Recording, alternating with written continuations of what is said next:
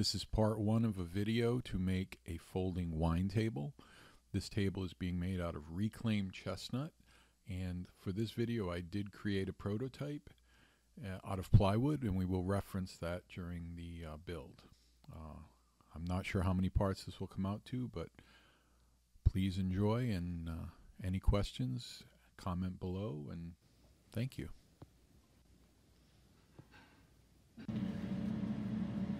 Okay, so we're all set up to get started. I have pieces cut out. I have an 18 by 18 board that's going to be, we're going to cut into a circle for the top. I've got 4 legs that are 1.5 inches wide, and right now they're 30 inches long. I'm going to have to cut those to 28, which is the final size. I've got 2 2-inch by varying length pieces at the extreme left of the picture. That will be the cross pieces for the legs. They'll be cut to size later. I've got 2 pieces that are 2 inches by 6 inches that will be used to support the leg pivot. And then I got a piece that has been cut out into almost an L shape with a curved top that will be used for a stop for the movable. The prototype for the table had a diameter of 16 inches for the tabletop. We decided that the final table is going to have a little bit of a bigger diameter. It's going to be around 17. This blank is 18 by 18. So what I've got to do is I've got to find the center. And the easiest way to find the center, even though this isn't a perfect square, is to diagonals from the corners. And it's important that we do that because we're going to need those lines when we lay out the location for the leg supports and the stop on this. So what you want to do is you want to decide which side of the blank is going to be the bottom. And this was much nicer match up top. So this is going to be the bottom of the board. And then we're just going to draw lines corner to corner to find the center. It's not critical that we get it exact,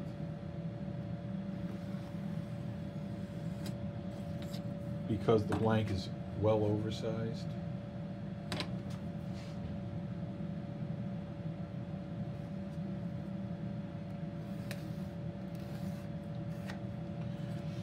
But we are definitely going to use these lines to lay out not only the fixtures on the bottom, but it's how we're going to lay out the holes for the glasses and the opening for the handle.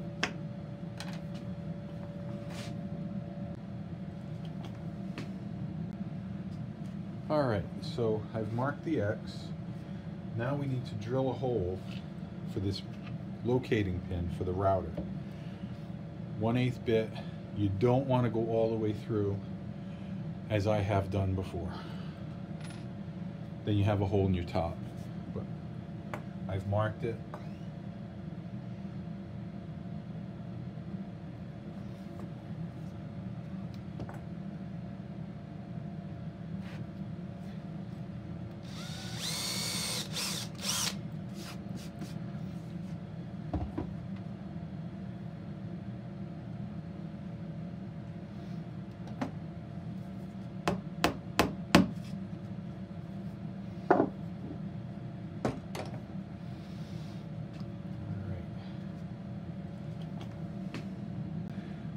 The other thing you need to do is put some kind of sacrificial board underneath.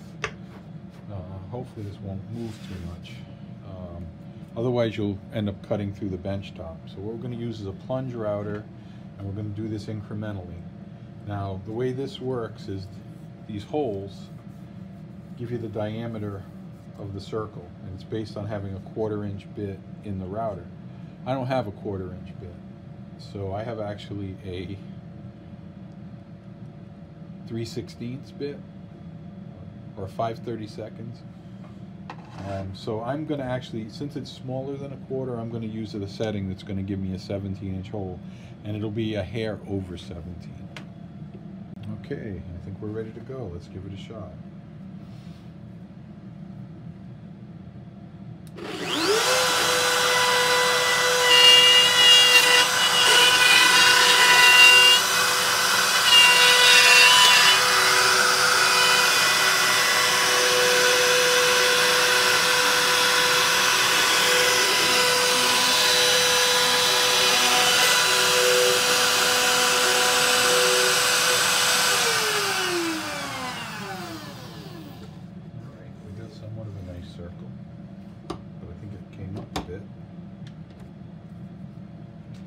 what we'll do is we'll keep lowering the bit until we get the circle cut out. And of course now we got a big mess, but we got a really nice circle.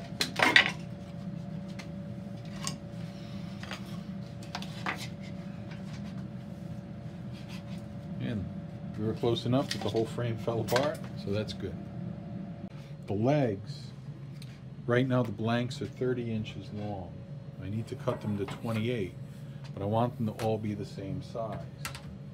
So what I'm going to do on the miter saw is I'm going to set a stop at 28 inches.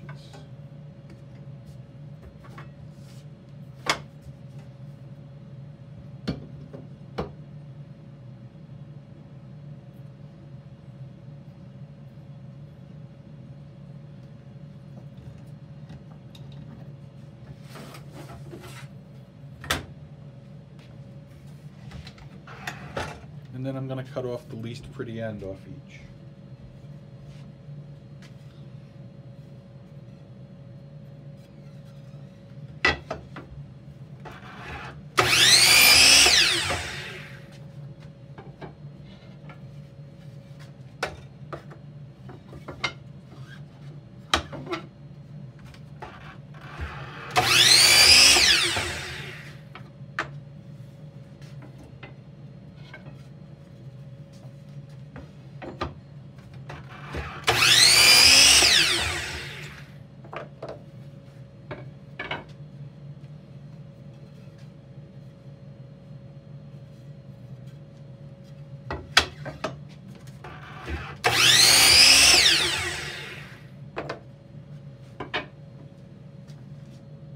Alright, the next step is to pick out which end is going to be the top, and we're going to round over the tops of the legs. And since the legs are 1.5 inches wide, we're going to make a mark 3/4 down from the end in the middle, and using a compass set at 3/4 of an inch, use that as a center point and round over. And I'll show you what I mean.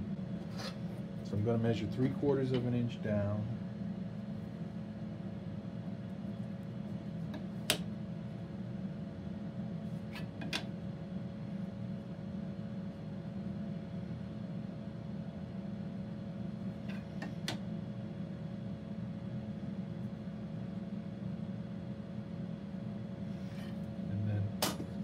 I use a centering ruler just in case they're a little off the 1.5.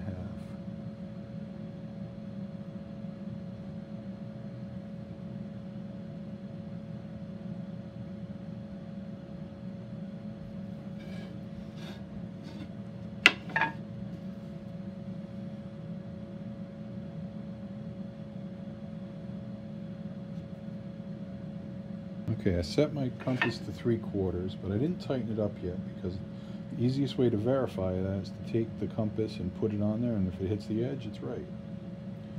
So I'm just going to take it, draw my arc.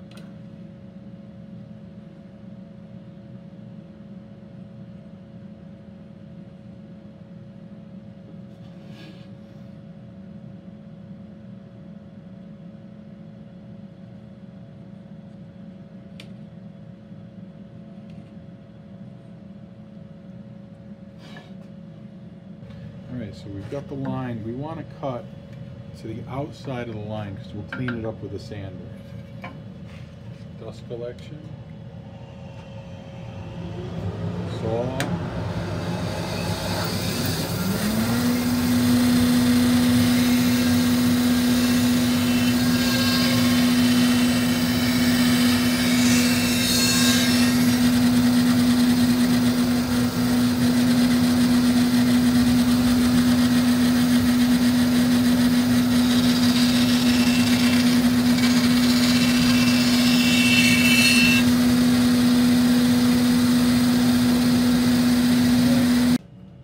Now we're going to take and we're going to round over these ends using this oscillating belt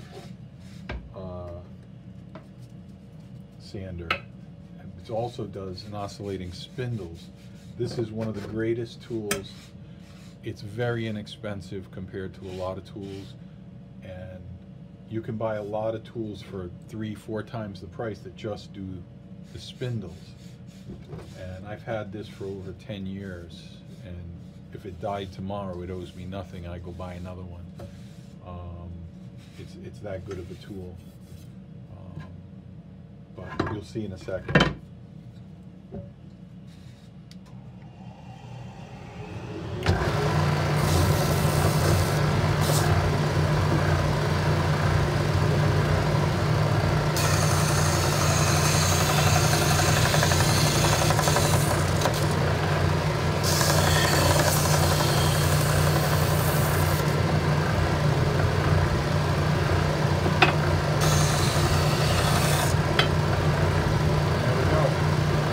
Just that quick. The next thing we have to do is decide which legs are going to be the pivoting legs and which legs are going to be the fixed legs. The reason is that the fixed legs are going to have a 1/4 inch diameter hole drilled for a carriage bolt. The movable leg is going to have a 1/2 inch hole drilled so that we can put a dowel in, and that's what will move against the stop to hold the leg in place when it's open.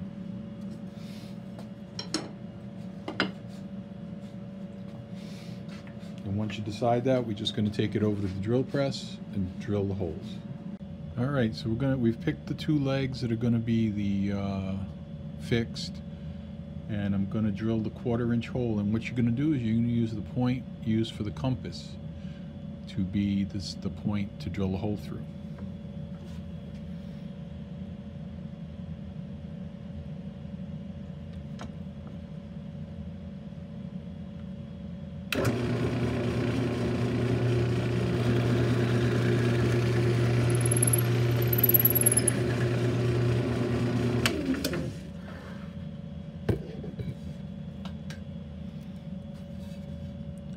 You notice I've got a backer board so that I don't blow out the back when the drill bit comes through. Okay, so now before I drill a 1/2 inch hole, I have actually 4 holes to drill with the 1/4 inch drill bit. And that is going to be 11.5 inches down from the top. And that is where the pivot is, as you can see on the prototype. So it took me a lot of futzing to figure out where that pivot point had to be so I get good balance. And with the 28 inch legs on this, it happened to be 11.5 inches down. So I'm going to measure 11.5 inches down, center it, and then we're going to drill 4 holes. So what I did is I marked these on the permanent leg. I want the holes to be in the exact same place on the 2 legs that are together. So what I'm going to do is I'm going to clamp each of these to their respective leg so that the pivot hole is in the exact same place on both. And what I'm going to do is I'm going to mark the bottoms A and B so that they will always be assembled together. All right, so I have them clamped together. I'm going to set them on the drill press.